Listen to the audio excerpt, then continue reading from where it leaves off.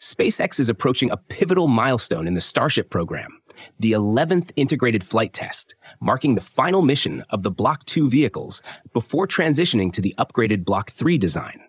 The countdown to launch began earlier this week as Booster 15, the Super Heavy assigned to this mission, rolled out to the launch complex on Wednesday morning. Standing more than 72 meters tall, the booster recently completed weeks of system-level preparations at the production site, including pressure and leak tests, engine interface checks, avionics validation, and hydraulic and electrical inspections to ensure every subsystem performs within strict parameters before liftoff.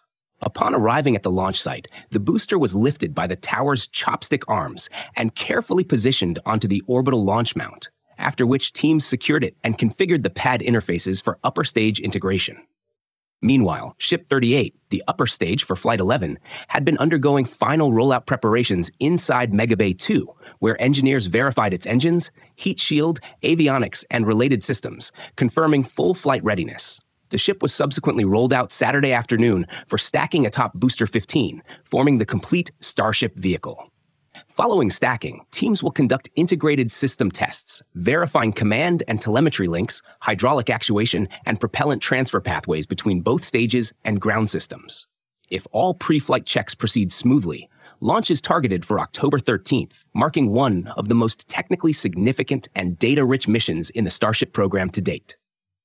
Flight 11 on Monday will showcase several never-before-done experiments and flight maneuvers, which are crucial to be understood before the mission. Booster 15, which last flew on Flight 8, will lift off, powered by 24 previously flown Raptor engines, marking only the second reflown Super Heavy.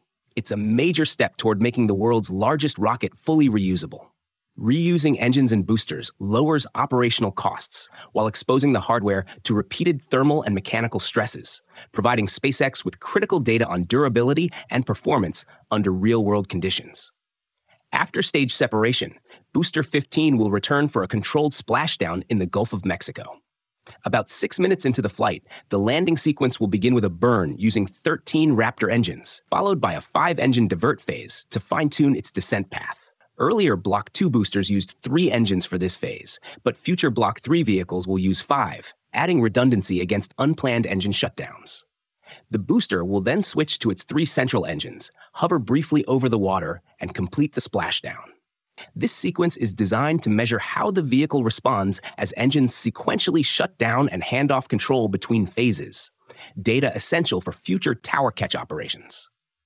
Ship 38 carries equally ambitious flight objectives. After stage separation, it will ascend to the target altitude and velocity, shut down its engines, and enter the coast phase. It will release 8 Starlink simulators, mass dummies replicating the size and weight of next-generation Starlink V3 satellites.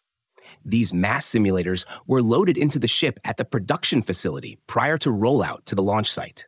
Flight 10's deployment attempt resulted in 2 units striking the doorframe, highlighting clearance issues. Flight 11 will test improvements to the deployment system, paving the way for operational Starlink deployments in future missions.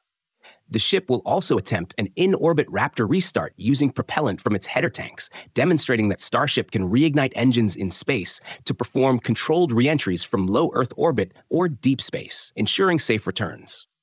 The mission also functions as a heat shield stress test. As in previous missions, engineers removed tiles in select sections to expose the underlying Pyron ablative layers and KL wool blankets, which would be the only protection for the stainless steel hull if tiles detached during reentry. For the first time, tiles were also removed from areas where they are bonded directly to the stainless steel hull, with no protective layers beneath. This intentionally exposes bare steel to extreme heat, simulating a worst-case scenario where both the tiles and underlying layers are lost. By testing the stainless steel hull under re-entry heating, SpaceX can gather data and implement design improvements to ensure the vehicle can survive such conditions in future operational flights. Interestingly, tiles were installed on the leeward side of both aft flaps, a region that doesn't experience intense re-entry heating, likely to test upgraded attachment pins planned for Block 3 Starships. These pins primarily endure flight-induced stresses and vibrations rather than high re-entry heat, making the leeward side a suitable location for realistic mechanical testing. Previous test flights also featured tiles on the leeward side, but the patterns differed. Notably, Flight 10 had tiles arranged closely together, whereas the current layout follows a staggered, chessboard-like pattern. This arrangement on the flaps allows engineers to evaluate the performance, durability, and installation process of the new attachment pins under realistic flight conditions without affecting critical areas of the vehicle. Finally, Ship 38's descent will include a banking maneuver, first perfected by the Space Shuttle, to survive reentry and steer through the atmosphere. The shuttle never entered the atmosphere at a steep angle. Such an approach would have subjected it to extreme aerodynamic heating and structural loads.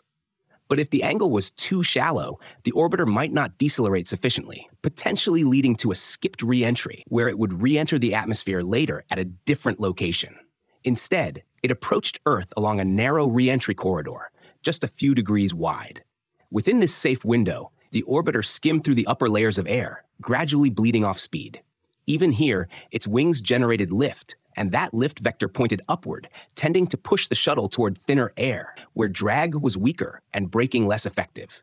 To counter this, the shuttle performed banking maneuvers, rolling from side to side to tilt its lift vector sideways instead of upward.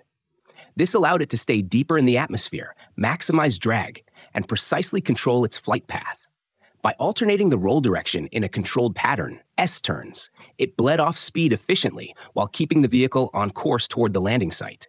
S-turns typically began around 60 to 80 kilometers altitude in the hypersonic regime, about 6 to 8 minutes after the first energy management roll. After completing the S-turns and bleeding off the majority of orbital velocity, the shuttle transitioned to subsonic flight, using ailerons, rudder, and elevons to glide toward the runway, align with it, and perform a flare for a smooth touchdown. Although Starship will not land on a runway and will instead be caught by the tower arms, its banking maneuver to bleed velocity follows the same aerodynamic principles as the shuttle. SpaceX's exact control algorithms, such as bank angles or S-turn equivalents, are proprietary and tailored to Starship's flap design. During belly flop reentry, the ship's body and flaps naturally generate lift as a byproduct. By adjusting orientation and flap angles, Starship can direct this lift to fine-tune its trajectory, manage aerodynamic heating, and slow down efficiently. Data from this maneuver during Flight 11 and upcoming tests will allow SpaceX to refine the ship's re-entry path, orientation, and velocity, improving precision, thermal management, and alignment for future tower catches. After reaching the landing zone, Ship 38 will relight its engines, flip, and perform a controlled splashdown in the designated area of the Indian Ocean. The landing hazard zone has been reduced by nearly 30% compared to Flight 10, reflecting increased confidence in Starship's re-entry corridor and landing accuracy, thanks to high-fidelity telemetry and trajectory data gathered from previous missions. Overall, Flight 11 isn't just a repeat of Flight 10. It's a rehearsal of the techniques, technologies, and maneuvers that SpaceX intends to standardize on the path toward fully reusable orbital rockets. Pad 1's orbital launch mount is incompatible with upcoming Block 3 Starship vehicles and will be demolished after Flight 11, then rebuilt to match the upgraded design of Pad 2, which is under construction. Recently, teams removed the hydraulic actuators connected to the tower's landing rails. These actuators compress when the booster touches down, allowing the rails to move downward and absorb the landing impact. As no further booster catches are planned at Pad 1 in the near term, SpaceX has opted to remove the dampers, which will be redesigned and recalibrated for Block 3 vehicles as part of the broader pad infrastructure overhaul. Launch and catch operations are expected to resume from Pad 1 once the upgrades are complete. Until then, all Starship missions will shift to Pad 2, which, based on the current construction and testing pace, is expected to be operational by late this year or early next year. Now let's discuss the latest updates from the world of science and technology. In a major leap for space-based logistics, Inversion Space has unveiled its groundbreaking ARC spacecraft, designed to deliver cargo to any point on Earth in under an hour. Founded in 2021 and based in Los Angeles, the startup aims to revolutionize global transport by enabling rapid, precise deliveries directly from low Earth orbit to anywhere on the planet, emphasizing speed, resilience, and global reach. Earlier this year, Inversion achieved a major milestone with the launch of its Ray spacecraft, a small re-entry capsule that flew aboard a SpaceX Falcon 9 rideshare mission. Designed for missions lasting up to 4 weeks, Ray comprised a re-entry capsule and a service module equipped with avionics, solar arrays, a custom-built separation system, and a bipropellant propulsion unit for orbital maneuvers. The spacecraft successfully reached orbit and conducted extensive on-orbit tests, validating several key technologies essential for future reentry missions. However, the mission ended without a planned reentry attempt due to an on-orbit electrical short that prevented ignition of the deorbit engine. Despite this setback, Ray met all primary objectives and established the technological groundwork for Inversion's more advanced ARC spacecraft. Unveiled publicly on October 1st in Los Angeles, ARC is a compact, reusable vehicle measuring approximately 2.4 meters long and 1.2 meters wide.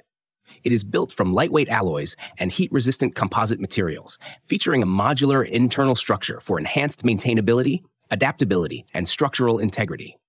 ARC is engineered to withstand the extreme conditions of hypersonic atmospheric reentry, enduring temperatures up to 3,000 degrees Celsius.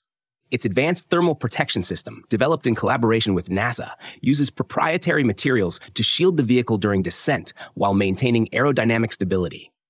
The spacecraft employs a bipropellant engine running on non-toxic propellants, complemented by a set of attitude control thrusters for fine orbital adjustments and a dedicated deorbit engine to initiate re-entry. While specific thrust figures and propellant formulations remain undisclosed, the system continues to undergo iterative refinement. Each ARC vehicle will launch as a secondary payload aboard commercial rockets, primarily SpaceX Falcon 9 missions, into low Earth orbit. Once deployed, it can remain operational for up to 5 years, forming part of a scalable orbital logistics constellation that could eventually number in the thousands. When called upon, ARC autonomously performs deorbit burns, executes a controlled hypersonic reentry using its aerodynamic flaps and thrusters, and completes a parachute-assisted descent with an accuracy of within 15 meters of its target. This precision enables reliable cargo delivery to regions lacking infrastructure, including disaster zones, remote research stations, and military outposts. With a payload capacity of 225 kilograms, ARC can transport critical supplies, sensors, or equipment at unmatched speed, completing delivery from orbit to surface in under an hour. Beyond logistics, it also serves as a hypersonic flight test platform, supporting U.S. defense programs focused on advanced reentry materials and guidance systems. To date, Inversion has conducted multiple drop and aerodynamic tests to refine ARC's flight dynamics, control algorithms, and landing precision. The company has also performed a series of in-house hot-fire campaigns on ARC's bipropellant propulsion system, validating its thrust performance, restart capability, and maneuvering capability in space-like conditions. Inversion plans to conduct the first orbital demonstration flight in 2026, followed by a rapid scale-up toward hundreds of operational spacecraft by 2028. If successful, the ARC program could establish an entirely new paradigm in global logistics, offering rapid, resilient, and scalable orbital delivery for both national security and commercial applications. Thank you for tuning in for the latest science news and Starship updates. If you enjoyed this video, please hit the like button, leave a comment, and share it with your friends. Also, don't forget to subscribe to the channel and turn on notifications so you never miss an episode.